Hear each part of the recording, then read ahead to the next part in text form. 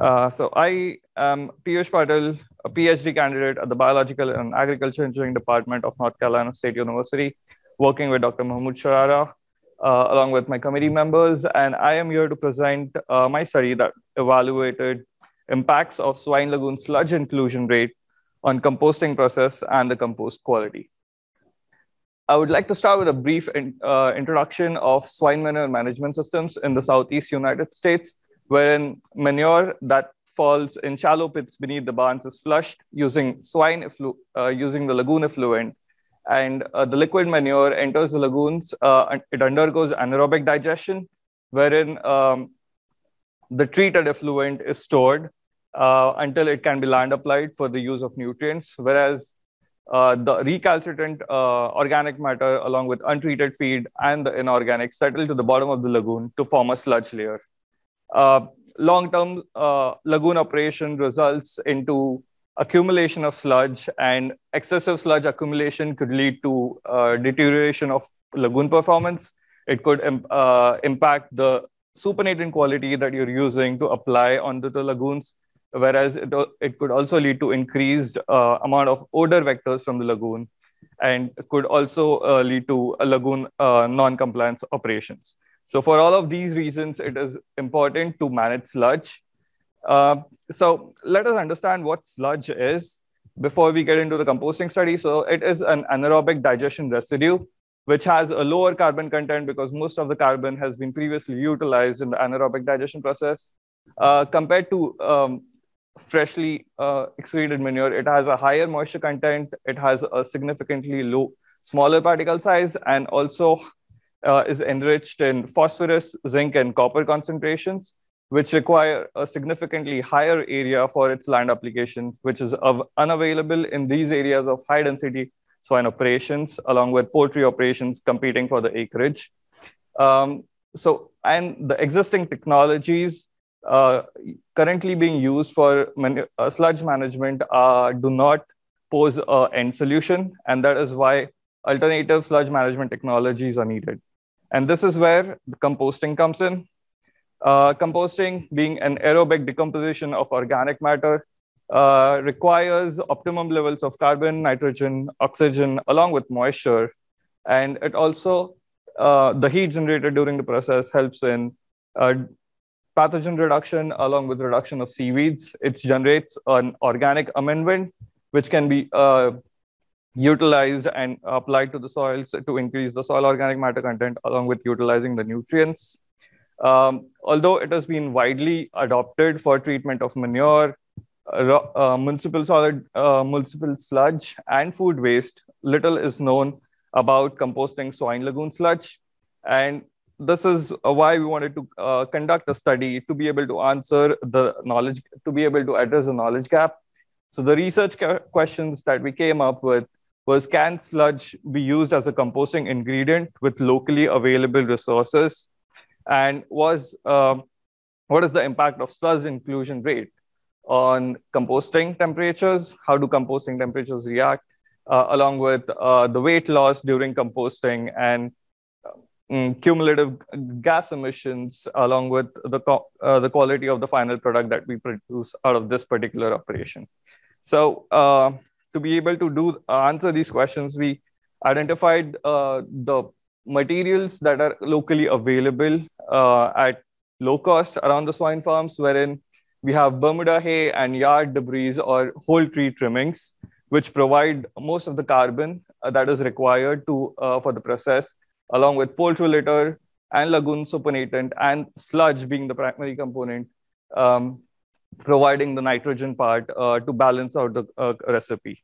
The lagoon supernatant also was helpful to address the moisture content of the whole recipe, along with yard debris, giving it the required structure to be able to aerate efficiently. So we developed two recipes out of these components, wherein the first recipe, which is referred to as a low sludge recipe, has almost 10% sludge with a 10% sludge inclusion rate, along with the high sludge recipe having a 20% sludge inclusion rate. Both of the recipes were designed in a way to meet the optimal composting conditions, along with, if you can see, Bermuda hay, along with lagoon sludge and lagoon effluent, contributing to more than 50% of the total recipe weight, which in both the recipes, which is available on farm, whereas the other two components, which can be either imported, are locally available at a low cost. We composted these recipes at at intermittent aeration conditions, averaging around 0.4 liters per minute per kg of organic matter. And the intermittent aeration worked in a way that we had a pump on setting for 8 minutes, along with a pump off setting for 15 minutes. So this was the composting setup. We fabricated the composting modules, where you can see those composting modules on the left on that particular image, wherein it has an front panel that can be removed off, so that if you want to, during the turning events, you could load off the material into a front loader and mix it completely manually. It also had wheels, so that it could be, the whole module can be transported onto a weighing scale and weights can be recorded over regular intervals of time. It had a perforated floor, so that the forced aeration could be dispersed, so that the forced aeration can be dispersed uniformly across the whole pile, along with, and we use the advanced composting mixers, which were available on site to be able to mix our whole recipes. The data collection part of the study included temperature readings collected every 2 minutes, and then averaged out later to the required configuration. Then we recorded modules. We recorded the weights of the modules at regular intervals of time, along with gas concentrations in the exhaust during a pump on event, which is actively aerating the pile, along with a pump off event when the aeration was off. During the sampling events, along with initial samples and the composted samples, we determined the bulk densities, along with the proximate analysis, which is moisture content, volatile solids, ash, along with the ultimate analysis giving us the carbon, nitrogen, and other macronutrients.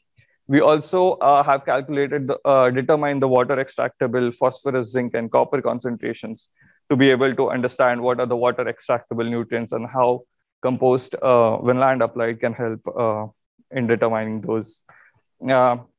So last but not the least, after the active aeration part, we let the compost cure for almost about 36 days to be able to generate a stable product.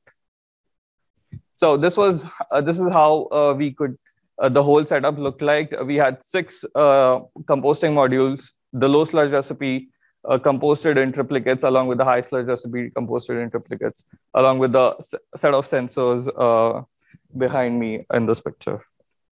So let's move on to this results.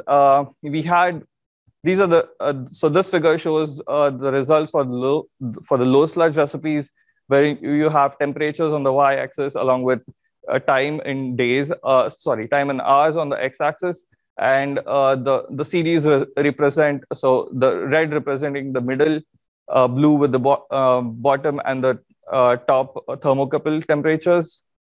So the temperatures were recorded at 3 different levels, and these are the representative values.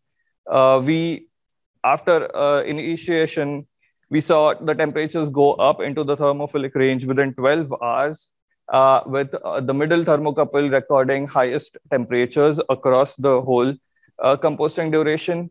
The temperatures, we saw a small dip in temperatures around day 8, but the temperatures recovered immediately and were in the thermophilic range, which is above the 55 degrees Celsius mark, until day 17. And that is when we turned the pile for the first time. The temperatures and set up the composting modules again. The temperatures rose again into the thermophilic range, continuing to decrease slowly until the day 24. And this is the day 24 was the second mixing event when we mixed the piles completely again, along with, so after we set up the piles up after day 24, we did not observe any significant increase in the temperature. And that was an indication that the material has been exhausted and there's no significant potential for degradation any further.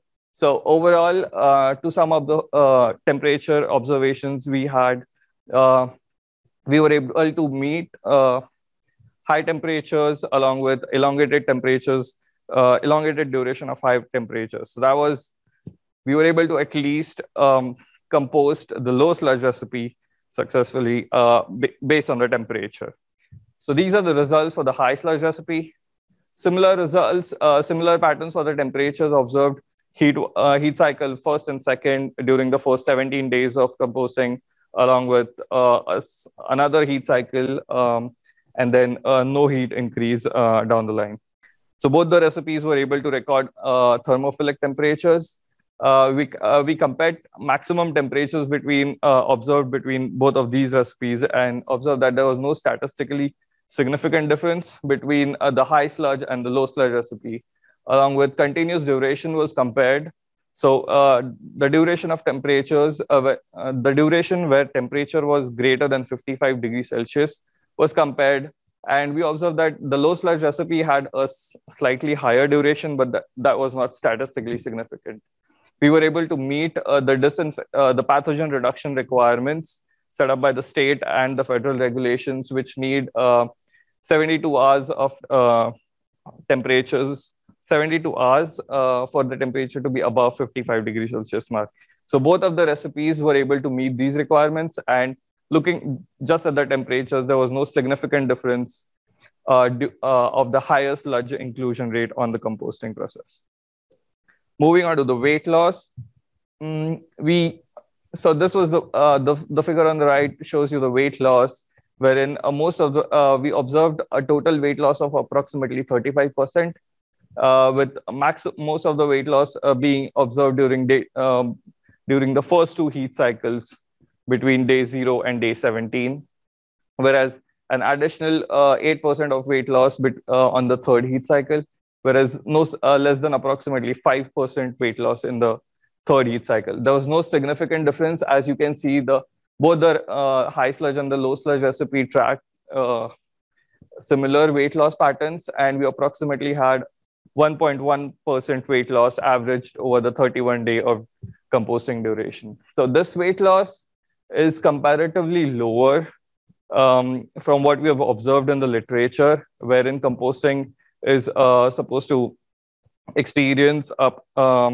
composting approximately 50 to 60% weight loss, whereas it could be for our particular study, it was because of two particular reasons, wherein we used a lower aeration rate, so that that led to lower loss of moisture during the whole composting period, along with the materials that we used were highly it had comparatively higher amounts of lignocellulosic material or recalcitrant organic matter, so both of these two factors contributing to the lower weight loss observed.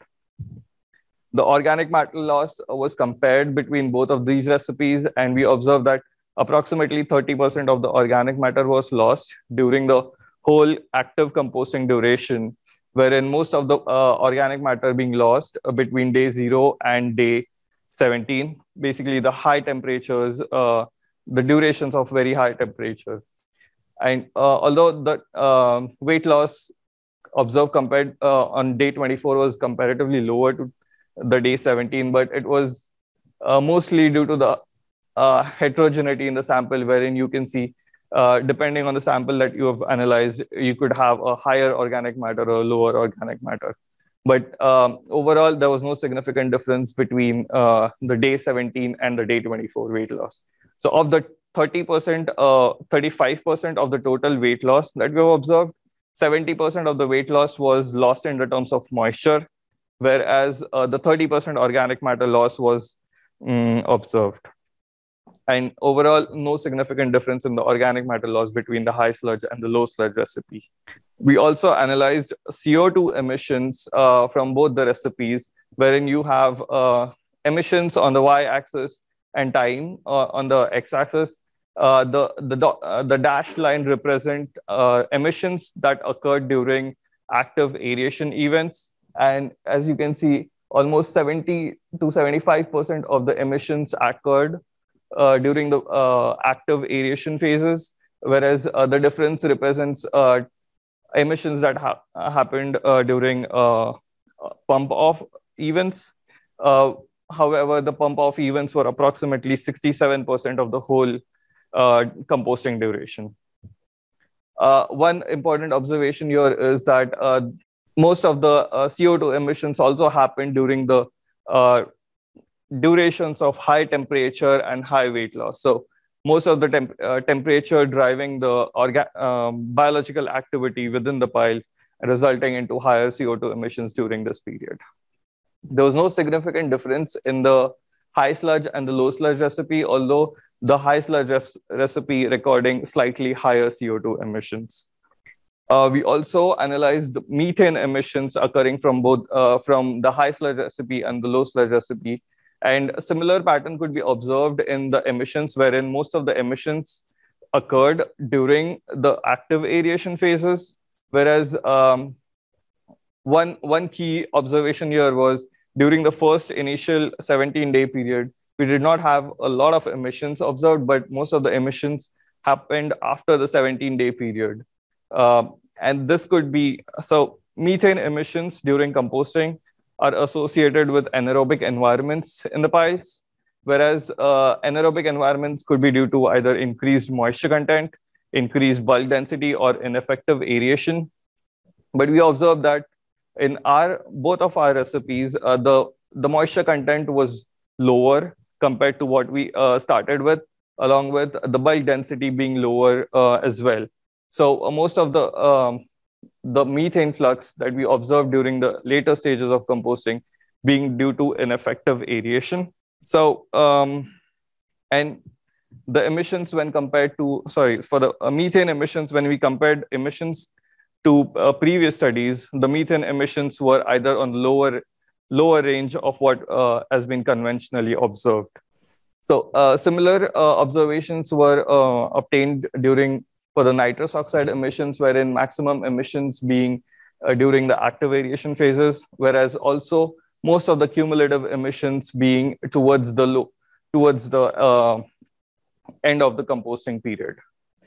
So the nitrous oxide emissions can be observed either during the start of the composting or towards the end of the composting.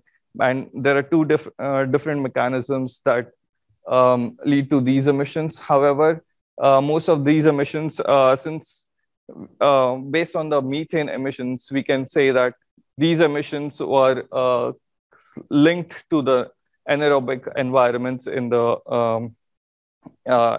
piles. But we are still analyzing this data, and we'll be able to report on what the exact causes for these emissions were. Last but not the least, we after we composted, after the active composting phases, we were able to cure the compost piles and submitted these samples to the lab to be able to determine if we are able to generate the quality of the final product. And we observed that the respiration rate was for both of these mixtures was in the stable or the very stable stage, which indicates that our product is stable and can be used directly on farm, along with the height of seedlings being slightly higher in the high sludge recipe compared to the low sludge recipe. And that could be due to the favorable concentrations of nutrients and macronutrients in the high sludge recipe because of the high sludge inclusion rate. To conclude the whole study, we have so the proposed recipe met disinfection requirements, whereas we were able to we observed lower weight loss compared to the recalcitrant we observed lower weight loss due to recalcitrant ingredients and aeration rates that we've used in the study. The 23% of the carbon emissions, initial carbon was lost as methane and CO2, whereas 2.6% of it, nitrogen was lost as nitrous oxide and ammonia emissions. Although these emissions were on the lower side, they can further be lowered using innovative techniques for reducing greenhouse gas emissions. And the sludge inclusion rate did not significantly impact the cumulative greenhouse gas emissions observed in composting. Finally, the compost generated was stable and mature. And the compost, and looking at all of these results, we can potentially conclude that composting presents as a potential alternative for swine lagoon sludge management. We thank all of our associates who have helped to be able to conduct the study along with the funding agencies. And thank you. I can take any questions if you have now.